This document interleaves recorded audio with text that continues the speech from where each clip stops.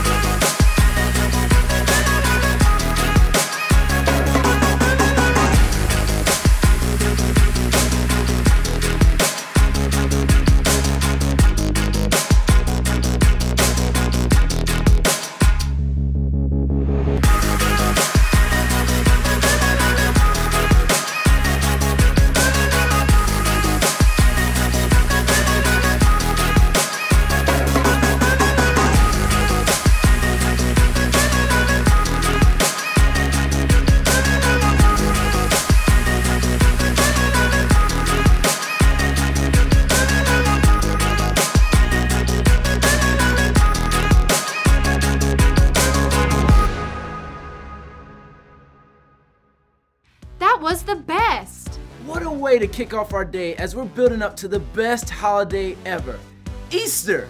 Now, you may be wondering why we're partying today when it's not even Easter.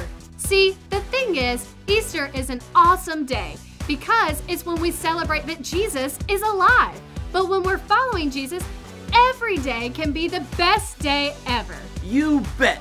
And we're kicking off this celebration the right way with the best game ever.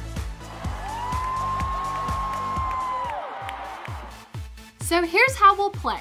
We'll show you a picture and there will be an Easter egg hiding somewhere in that picture. You will have 20 seconds to spot the Easter egg and then find something in your house that is the same color and bring it back to your seat. That's right. And don't worry if you missed the first one because we'll play 3 rounds total. Okay, here comes the first one.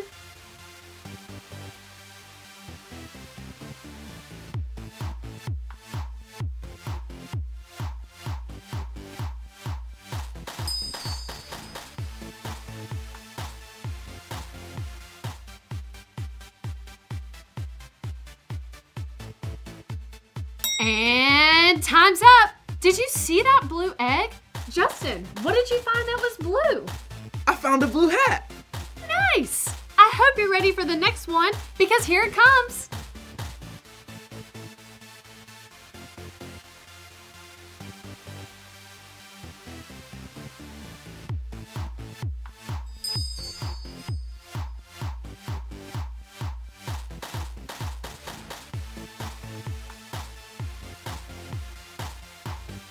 And time's up! That yellow egg was hiding really well in those balloons. Justin, did you find anything around here that was yellow? I sure did. I went straight to the kitchen and found this banana. Nice! There's one more egg to find, and here it comes.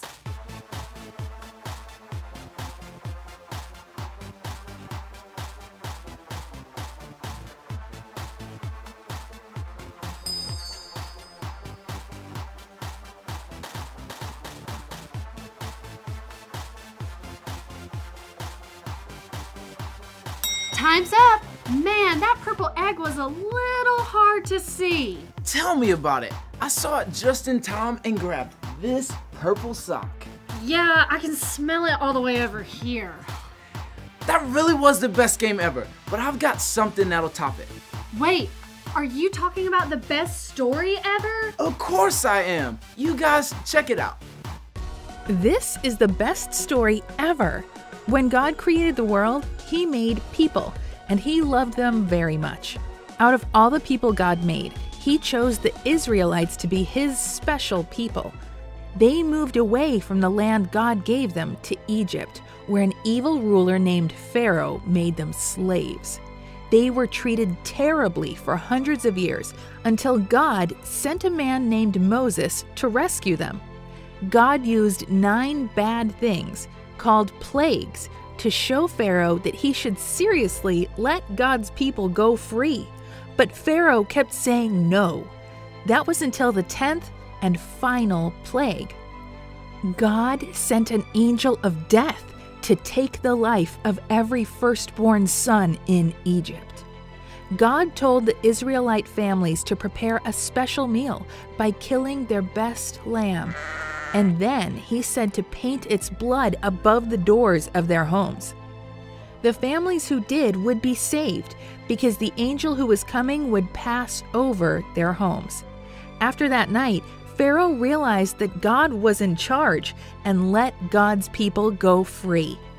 To the Israelites, it was the best day ever. God had saved his people, and he wanted them to always remember it. So every year after that, God's people remembered the wonderful way he had saved them by celebrating a meal together, and they called it Passover. But God's people weren't perfect. They sinned again and again, and since God is perfect and just, he had to punish their sins. But God didn't want the people he loved to have to die for their sins.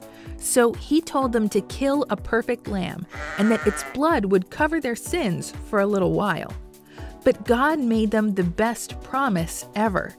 One day, he would send the Lamb of God to save all people from their sins forever so that they wouldn't have to keep doing this. Many years later, God kept his promise and sent his son, Jesus, to earth. A man named John knew God's promise was coming true, and when he saw Jesus, he said, "Look, the Lamb of God! He takes away the sins of the world." John knew that God sent Jesus to be the perfect sacrifice that would forever pay for people's sins. Jesus was an Israelite, which meant he also celebrated the Passover. So one year, he and his friends were making their way to Jerusalem, where everyone was getting ready to eat the Passover meal.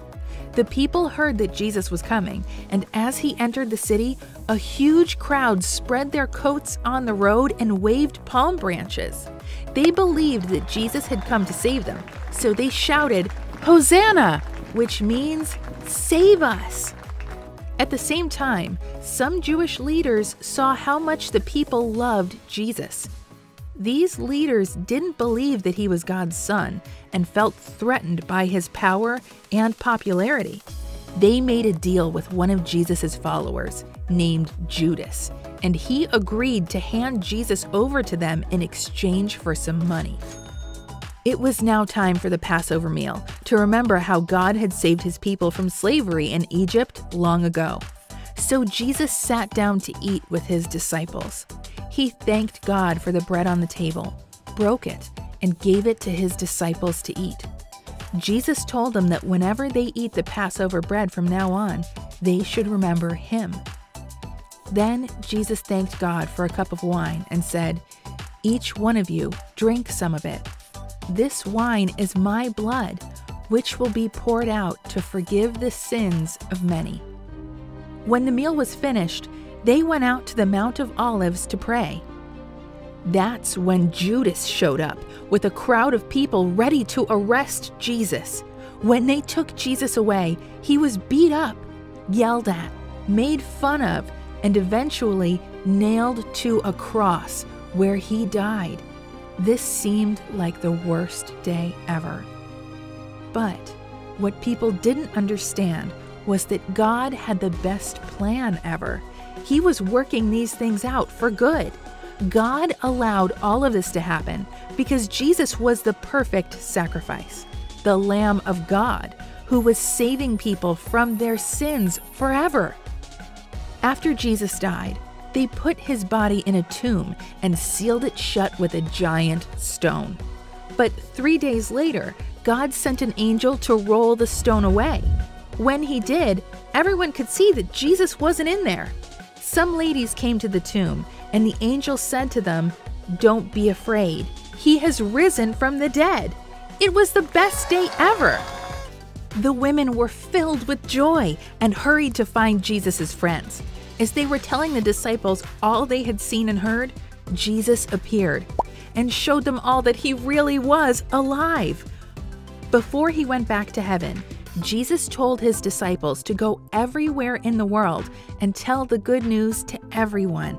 Jesus said, "Whoever believes will be saved." Just as God had saved his people long ago from slavery in Egypt, God had now saved everyone from their sins by sending his Son, Jesus, to be the perfect sacrifice for all time. Because of what Jesus did, anyone who believes in him and follows him can be forgiven of their sins. Jesus is the best ever. Isn't that just the best? God's promise to save us from our sins was the best promise ever. And that's what we need to know today. Say this after me. God's promise is the best ever. the best ever. Say it one more time. God's promise is the best ever. the best ever. Okay, we have some questions for you to think about. The first one is, when God's special people were slaves in Egypt, did he save them or did he leave them there? God didn't want them to suffer, so he saved them. Yep, and I love how they made sure to never forget what God had done for them by having this special Passover meal every year. Let's see if you can remember something else from the story. The next question says, God didn't want anyone to have to suffer and die for their sins. So who did he promise to send to save everyone? The Easter Bunny or the Lamb of God? The Easter Bunny is awesome, but God promised to send the Lamb of God, who would take the punishment for our sins once and for all. Oh man, that was the best promise ever. Now let's see what our final question is. Are we still waiting on God to keep his promise, or did God do what he promised when he sent Jesus? We're definitely not waiting on God to keep that promise, because Jesus was the Lamb of God that he promised to send. But why was he called the Lamb of God? That's a great question. Here, check this out. Why was Jesus called the Lamb of God? Here's why. If the Israelites wanted to be forgiven, they had to kill perfect lambs to pay the price for their sins. But why not something big, like a bear, or something small, like a mouse? Why did it have to be a lamb? Well, believe it or not, there's a few reasons why. Lambs are born being pretty perfect. They don't do anything wrong, they're gentle and kind, and for many of them, their fluff is even spotless. For the Israelites, this made lambs the perfect payment for their sin. Those lambs sound a lot like Jesus. He was perfect in every way, and that made him the perfect sacrifice to pay for everyone's sins forever. We don't have to sacrifice lambs anymore because Jesus sacrificed himself for us, and that's why we call him the Lamb of God. That makes so much sense. I knew it would. Now, what better way to celebrate the best promise ever than to sing the best song ever? I totally agree. Some of you may have heard this song before, but if you haven't, you'll catch on fast. This is a freestyle situation, so you can worship God in your own way right where you are. Now, remember, worship is a way to say thank you to God for all he's done, like making us the best promise ever. So, when you're dancing and singing along, make sure your mind is thinking about God. That's right. Now everyone, get on your feet and worship together.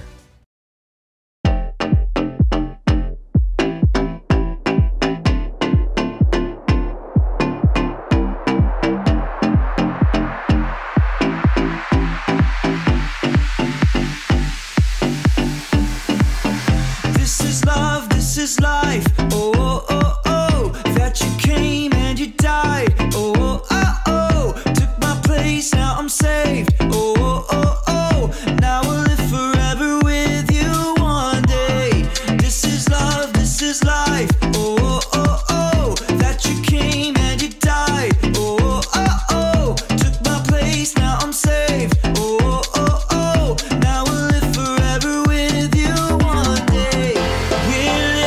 Cause you're alive, no worries cause you made us right. We're living cause you're alive, no worries cause you made us right. We're living cause you're alive.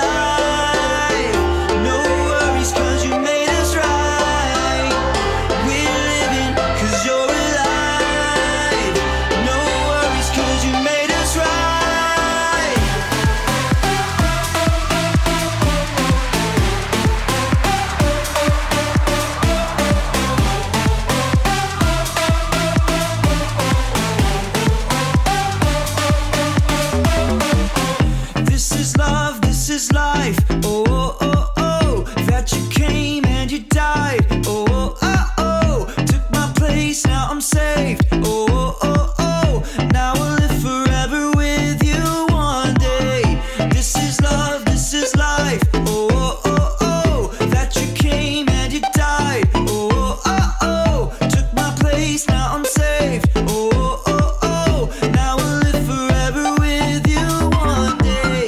We're living 'cause you're alive. No worries 'cause you made us right. We're living 'cause you're alive. No worries 'cause you made us right. We're living 'cause you're alive. No worries 'cause you made us right. We're living 'cause you're alive. No worries 'cause you made us right.